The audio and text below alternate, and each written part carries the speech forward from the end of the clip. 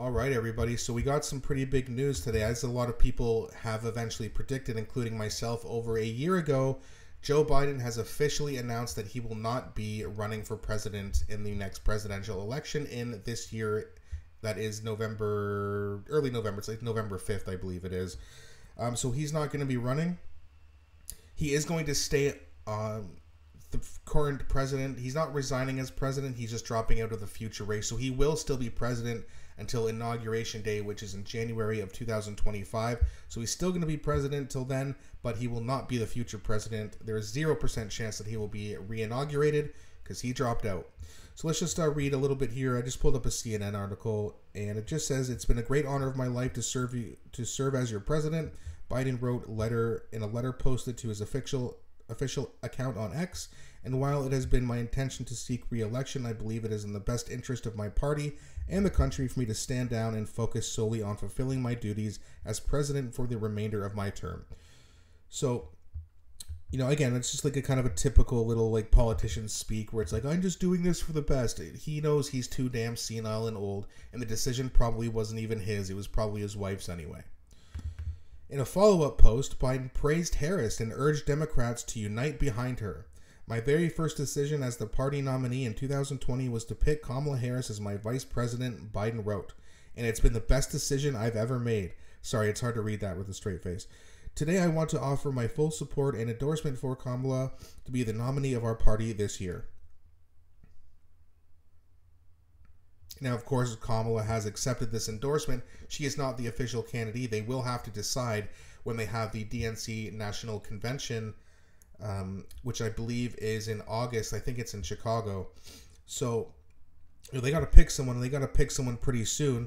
And of course, if you guys have been following my channel, I've made a video, I think about a year ago from now, we're talking about who I think is going to replace Biden, because I was predicting all along that he would drop out.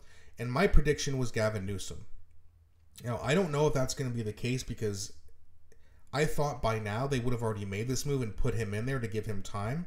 Now, that being said, apparently they have to keep Kamala Harris in there and be the nominee, because all the donation money can't be transferred to someone else. It's Biden and Harris's money. So that makes things a little bit more complicated. Now, what I believe would happen, and again, if you know more about this than I do, please correct me in the comment section, but I believe what they're going to do, and I mean the delegates in the DNC, the higher ups, the Debbie Wasserman Schultz, the Hillary Clintons, or the Barack Obamas will say, "Look, we know you can't beat Trump. You know you can't beat Trump. So we're going to get you out of here.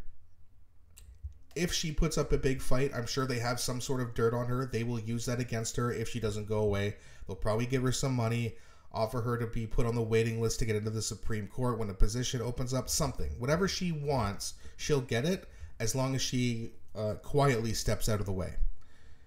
If that does happen, who do you get to come in next? Do you try to convince Michelle Obama? Do you go with my prediction, Gavin Newsom? And that's not a positive thing, by the way. I do not like Gavin Newsom. I just thought that that's who they were going to go with. But it could be him. It could be Michelle. There's also been lots of rumors swirling around as of last night talking about Hillary Clinton.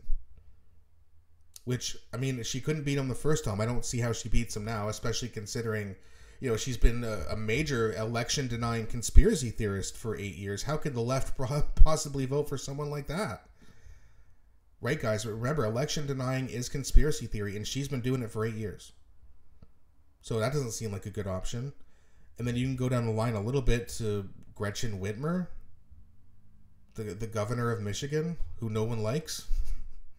No one even knows who she is. Doesn't seem like a good job. Pete Buttigieg, they don't have anybody else, really, other than Hillary or Gavin Newsom, unless Michelle Obama wants it. Now, you know what's interesting? You know who they had? They had Robert Kennedy Jr. They had Tulsi Gabbard. If they were both still Democrats and they were on this ticket, they beat Donald Trump. But guess what, guys? And I've said this before, and I'm going to say it again. The establishment, the DNC specifically, hates Robert Kennedy more than they hate Donald Trump.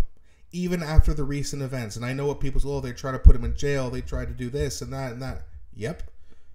The only reason they're not doing this to Kennedy is because they don't think he can win. They're still slandering him and trying to push him under the mud. And there's a lot of people in the state still who don't even know he's running. Hopefully that changes and he can persuade people to vote for them. But if he was being pushed by the Democratic Party,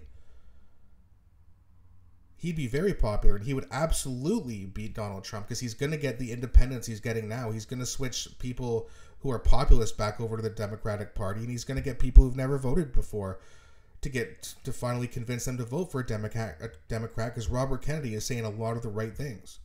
He's talking about paying off the national debt. He's talking about chronic health issues with young kids. He's talking about them poisoning our food. Trump or Biden or whoever it's going to be aren't talking about those issues.